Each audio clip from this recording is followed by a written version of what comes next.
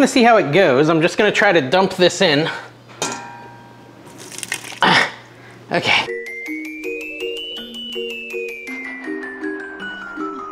Hey everyone, Dave here, and today we're making the world's best apple cider. You know, fall is in the air, and I thought it might be good to make some apple cider. I've never made apple cider, but I figured it's probably not too hard, so that's what we're gonna be doing today. Now, I've definitely never made it from scratch. I have had apple cider where you like just buy the cider at the store and put it into like a thing and heat it up. I've had that, but never before have I done this all from scratch, and it actually is a pretty long recipe. I think it's gonna be easy, but it just takes a long time to prepare, but I imagine the house is gonna smell really good while I do it. So I'm gonna look up on Google, like we always do, world's best apple cider recipe. We're gonna cook the first recommendation we get from Google, and we're gonna see if it really is the best apple cider we've ever had. I have had homemade apple cider before, I just haven't made it myself, and it's usually really, really good. So let's see how this stacks up. All right, so I've looked up the world's best apple cider, and the first recipe that pops up, because there's a couple of like articles that say top 10 recipes, things like that. I usually just go down to the first real recipe I see, and that is coming from Delish, the website called Delish. It's called Homemade Apple Cider, and it's got a really good rating too. It says it only takes 10 minutes of preparation, but 3 hours and 15 minutes to cook. So let's get started. Okay, so first let's talk with the ingredients. Let's talk with them. Hello, ingredient, how are you? No, start with the ingredients. We need an orange, this one's enormous, and 10 apples. It said any apple, but when I Googled, I was at the grocery store and I Googled best apples for apple cider, and it said Gala, G-A-L-A. So I grabbed 10 Gala apples. Actually, I think I grabbed 12, so we'd have some extra if my kids wanted an apple. You also need, and this is where it gets like kind of expensive, because this isn't the kind of spice you normally, or at least I normally have in my house. Cinnamon sticks, like actually unground cinnamon. Whole cloves, which actually I did have, which is cool. Nutmeg, like a full-on nutmeg. And allspice. Full cloves, is that cloves? I'm actually confused by this, I'll be honest, because I always thought allspice was a mixture of a bunch of spices. It's called allspice after all. But it seems like it's actually some sort of naturally growing thing. Herb? Vegetable? I don't know. What is allspice? Hold on, let me look at the back. The name says it all, a combination of aromatic flavors including cloves, cinnamon, and nutmeg. Oh, so this is multiple things, but how come it looks like it naturally grows? Let me know, guys, in the comments how the heck allspice comes into existence. So those are ingredients. Let's actually get started and cook this thing. I have this fancy pot I got in an estate sale, La Crisquette. Anyways, I thought it was kind of nice looking, so that's what we'll be using. And it should be pretty good, honestly. I'm excited about using this. It's my first time. It was used when I bought it, but I cleaned it up really good and I'm excited to use it. Now this says in a large stock pot over medium heat to add the apples, the orange, the spices, and the brown sugar. Ooh, we need brown sugar. Let me get that too. All right, here's some brown sugar. So I've got that too. I've got a whole mess in front of me. Okay, so in regards to the preparation, what we're supposed to do is we're gonna quarter the apple. So it says 10 apples quartered. That means fourths. So I'm just gonna, that's actually pretty easy. And I was, when I was looking up this recipe, I was concerned because I was like, what about the seeds? Do I need to cut this part back or something like that? But from what I saw in the pictures, it doesn't look like you need to, because you're not actually gonna eat the chunks, you're gonna strain it at the end. So we're just gonna, cut up these apples, 10 of them, and we're gonna put them in this pot. And if you wanna see me eat a whole potato, ooh, I gotta make sure I take off the sticker though. I didn't take off the sticker yet. I did on this one. If you want to see me eat a raw potato, make sure you check out the world's best mashed potato recipe, because I did that. Oh, and if you didn't notice, look, I put out some like Halloween, like fall stuff too, because, I'm just fancy like that. There's another sticker. Remove the stickers, guys, because you don't really want to be eating stickers. But yeah, you don't need to worry about the seeds. You don't need to worry about the core. I was thinking I would have to core them and maybe peel them. But according to everything I can find online, you can just take the apple as it is and just cut it up like this. And this, since it's gonna be a long recipe, what I'll probably end up doing is I'll start cooking this, get it simmering, and then while it simmers, I'll work on some other recipe videos, because I had a couple I wanted to record today. So that's kind of my thought. But yeah, so this is pretty simple. Like I said, the steps are gonna be easy. And I think it's kind of cool because it's gonna make like a nice smell in the house. There's gonna be a reward at the end. The reward being the apple cider. I remember there used to be a harvest festival in my town growing up, and we'd go every year just for the apple cider, and they made it like this. Like, it wasn't just heated up sugary apple juice. It was legitimately in the pot with all the apples and stuff like that. So Definitely brings back some childhood memories, without a doubt. Now, and to question like what's gonna make this the world's best apple cider, I mean, it must be this mix of spices. That's why people like it so much. Like I said, the reviews are really good, stuff like that. So I'm feeling good about it. The only thing I feel like it could be missing, and I don't know why this is in my brain, as I point to my brain with a knife, really smart, is caramel. For some reason, I feel like at some point in my life, I've had apple cider with some sort of caramel included. Maybe I'm thinking like whipped cream with caramel drizzle. Oh, that'd be so good. Maybe we should go buy some of that. That would be cool for the picture too. Like a caramel drizzle on top of, you know what I'm thinking of, I think, is Starbucks. At Starbucks, I used to get the caramel apple cider. And the caramel apple cider at Starbucks would have whipped cream and caramel sauce on it. But it wasn't very good apple cider, but with all that together, it was pretty good. Okay, so that was our last apple. So we put all the apples in here. I've even got the stems in there. I don't think it matters. It says in this over medium heat, you add the apples and the oranges. So as far as the oranges goes, it just says 1 orange halved. Now this is such an enormous orange. The thing looks like a grapefruit. Check it out. It's ridiculous, but I don't know, it's an orange. Put it in there. Now we gotta add our spices. So with the spices, we need 4 cinnamon sticks. It's gonna be easy to measure, right? Just, oh, okay, guess I can't open that. I'll do it this way. 1. So what do you think? You think it's gonna smell good in here? I remember my wife used to do some mix of this sort of stuff, like just random spices in a pan on the stove top, just to make the house smell good. So we got our cinnamon, put it over there so I don't forget I already added it. These are my extra apples, so I'll set these aside. I mean, the question has to be asked, what's a better use of 10 apples? Apple cider or apple pie? It's probably apple pie, right? I'm gonna get my teaspoon. Okay, so I'm gonna get a teaspoon, 1 TSP, and I'm gonna add whole cloves. These smell interesting. I don't know, I kinda like them, but I kinda hate them. It's a weird kind of smell. So this is what whole cloves look like. I'll do a heaping teaspoon. Look, I'll show it close to the camera. That's gonna take a lot of editing for nothing. Anyways, there you go. Teaspoon of whole cloves into the pot, and then a teaspoon of allspice as well, which is this stuff here. And like I said, I put it over there so I don't mix it up. Ooh, that's aromatic as well, word of the day. There you go. There's my 1 teaspoon of allspice. That's what I'm talking about. Like, if it's multiple things, why does it look like it just grows out of the ground? I don't know. Maybe not out of the ground. I know nothing. I know nothing. 1 nutmeg, a whole nutmeg. So no measuring required, just grab a nutmeg. I'll grab the biggest one, you know, for the most flavor. Hey, they're gluten-free. Can you just eat these? I'm not gonna try. Maybe I should. Should I try, guys? Should I just eat a nutmeg? I'm not going to. And then I will add 1/4 cup. This is a 1/4 quarter coop. It's like a chicken coop. Cup measure, and we're going to put that in there as well. And then we're gonna cover it with water. That's what's next. Is it packed? It is packed. So packed means you squish it down. So it's like that, and add it in there. Okay, so here's all our stuff that is going to be in our apple cider. This is for a drink, guys. It's kind of wasteful, I'll be honest, kind of wasteful for a drink to have that much stuff in there. I could have made an apple pie, some orange juice, some cinnamon cigars, I don't know. Okay, so we're gonna cover this with water up to 2 inches above it, which is literally the top of the pan. So maybe we won't do a full 2 inches, I don't know. Let's do this. All right, so now we're adding the water, and I'm just adding it straight from my sink. Basically till it says, again, it says 2 inches above the top of the fruits, but I don't think we're gonna be able to get that much, so we're just gonna fill it right to the top of this orange, because that'll be 2 inches above everything else. This orange is just enormous. Oh, and look, it's all floating too, so it's kind of irrelevant. Go back down, apples. Whatever, we're just gonna fill it mostly to the top. I think right there is probably good.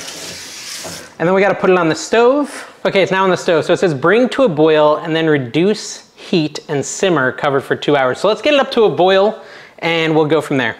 All right, so we've got that on high heat. What we gotta do is we gotta get it up to a boil. Once it boils, we turn the heat down to a simmer. Then we put this nice fancy cover on it and we cook it for 2 hours. Just leave it be. And while that happens, I'll cook some other recipes. So don't be surprised if you see that blue pot in future recipes just sitting there cooking, because you'll know, if you're paying attention, what's going on in there. Some delicious hot apple cider, getting ready for fall. Really excited about it. Bring on the Harvest Festival. All right, so you can see this apple cider is starting to bubble a little bit. It's not like fully boiling. I'm gonna give it like another couple minutes. I'd say it's been on there for like 7 minutes, kind of getting up to temperature. Once it starts to boil, we'll bring the heat down, we'll put the lid on, and we'll let it sit. One thing I was thinking about with this apple cider is however much water you put in there, it's like basically how much apple cider you're getting out. So if you use the bigger pot, you'd potentially get more apple cider, but it would be less concentrated. So Interesting thought. What do you guys think? Is this pretty much boiling at this point? You can see there's like definitely water. Ooh, play with the apples. They definitely float up too. But there's definitely water that's hot enough to bubble, so I would assume this is considered boiling. But interested in your thoughts. Maybe I'll give it another minute, but I need to get on with my life and put the lid on. I'm like watching it. What do they say? Watch pot never boils. All right, our cider is officially boiling. I'm gonna bring down the temperature, put this lid on, and we shall come back to it in a few hours. Put it down to like a medium, I think. As you can see, it's a nice rolling boil. Put the lid on and get on with our lives. I'm gonna set the timer for 2 hours and we'll be back. All right, guys, so it's been 2 hours since we started simmering the, what's it called? The cider. And the next step after that, don't mind my mess. I don't know, I got stuff in front of me, hold on. Anyways, we've got a next step. The next step is to go over there and pull out the oranges and mash the apples. So that's what we're gonna do next. So first of all, let's do the reveal. Let's take a look at how it looks. A look at how it looks. Interesting. Yeah, let's check it out. It's bright outside, so hopefully that doesn't mess up my camera too much. But yeah, let's do the big reveal. Let's see. Hopefully this looks different. Oh yeah, that looks different. Would you agree? That looks definitely different. The apples have like swollen. Oh yeah, they're really soft now. The oranges are what we're supposed to pull out, so we will do that. Look at that. The orange just like melts under the strength of the tong here. Not the thong, the tong. So yeah, there's your, what's left of your oranges, kind of interesting. And our next step is to crush the apples. And I'm using this little potato masher thingy. We're just gonna go in here, and there's better ones. Like the one I saw them using on this recipe was like really wide and circular.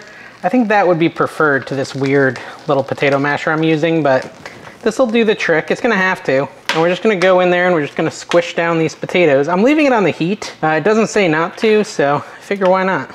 Just leave it on there and just squish it. You can see in there the cloves and the cinnamon sticks. And yeah, it's crushing really easy, just like potatoes. Which makes sense because the potato is like when I ate it raw, it reminded me of an apple. So it all lines up perfectly. Now, all this chunky stuff is not gonna be consumed. We're gonna strain this at the end. But it still has quite a while to go anyways. I think it's got another hour that it's gotta cook. But for now, we just have to, like I said, squish up all the apples. Try to get them as squished as possible. It is interesting that the skins are kind of floating around. Shouldn't matter, really shouldn't matter, although you could skin it. I feel like the skin probably has a lot of flavor, so. I don't know guys, how do you think it looks so far? It certainly smells like fall in here. It's very aromatic and delicious smelling. Makes me want like an apple pie or a cruller or some sort of apple-y delight. All right, so now that that's all mashed, I'm gonna put our lid back on and just double check the instructions. Yeah, so it just says return to a simmer, put the lid back on for 1 more hour. So basically, we're gonna let it go 1 more hour and we'll be back. Okay, so it has been 3 total hours since we started this apple cider, and we're about to actually try it and see if it's the world's best. Let's pull it off the stove. It has just been simmering there for the last hour uncovered. As you know, we did 2 hours covered, 1 hour uncovered. And yeah, it's looking pretty good. Now, oh, you know what? I'm gonna keep kneading these. So the next step is to strain it. So you see all the chunks in there? That's not part of what you drink. What you drink is just the liquid. So here's what I've done. I've gotten this pan, and I put this thingy in there, which is some sort of strainer. I think it's for like a Instapot or something, but it'll do the trick. And I'm just gonna see how it goes. I'm just gonna try to dump this in. Okay, it's really heavy, and I kinda got it everywhere. So, so far so good. Let's try again. Okay, all right. Is it working? I think it's working, but it's getting all over me. All right, well, there's a little handle on this thing. And I'm just gonna kind of shake it out, get all the liquid out of there. I mean, there's still a lot of liquid. I don't wanna waste it. Yeah, see that? Still a lot of liquid in there. Wonder if I could use a spoon. Although, do we really need to? Like, it's enough already. Just seeing how much came out. Yeah, there's still some in there. Some sort of liquid. Let's set this aside. I might try to maximize the amount I get out of that in a minute here. Thought I had that sitting on that. Okay, I made a mess. Let me get a paper towel. All right, so let's try to pour some in. And again, I'm not really sure like the best way to do this. I'm gonna try to get it into a cup. This is not that much liquid for the amount of time we've spent, but there it is. 3 hours later. And it looks hot enough to burn my mouth, so that could be interesting. So there we go, you can see it. It smells good. Should we try it? I'm gonna burn my mouth.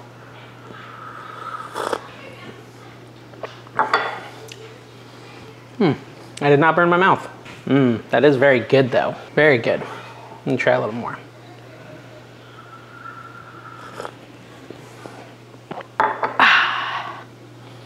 Definitely feels like the holiday season. Fall is here. Fall has sprung. What is that? Oh, that's this thing. Now, while we were cooking, we went and we got the 2 ingredients that Starbucks adds, because why not? Okay, caramel sauce and whipped cream. So let's try this. Oof, we're really gonna make it to the next level of healthy. You ready for this? The whipped cream, the caramel sauce. That whipped cream is gonna melt super fast. All right, now let's try it with the caramel.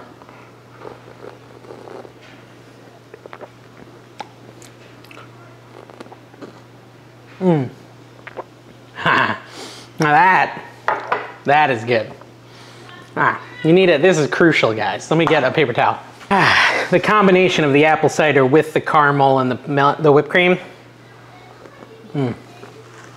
Next level.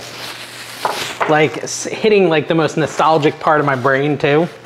That is delicious. So that is the best apple cider I've ever had. Without the caramel, without the whipped cream, maybe not. Maybe like an 8 out of 10 without it, 10 out of 10 with it. So definitely make sure you get these two if you really want to do fall right and have the best possible apple cider. Let me get some for Callie. She was excited about this, so I'm gonna let her try it on camera. Although she was saying she wanted it cold, so I don't know.